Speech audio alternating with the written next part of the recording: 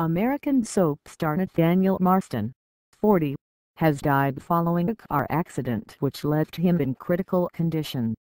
Nathaniel, who starred in As the World Turns and One Life to Life, passed away in his mother's arms hospital in Reno, Nevada, on Wednesday. 12 days ago, the actor was involved in a horrific crash which left with a broken and fractured neck, broken shoulder, broken ribs and collapsed lung. His mother, Elizabeth Jackson, announced the sad news on Facebook on Wednesday evening, saying body stopped responding to treatment.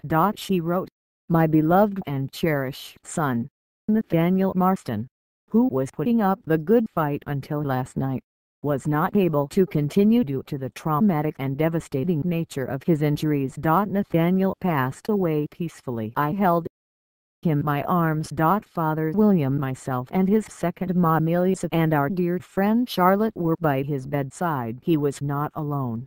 His injuries, which DRS did their best to heal, were not responding treatment, and one after another bodily functions failed support his life."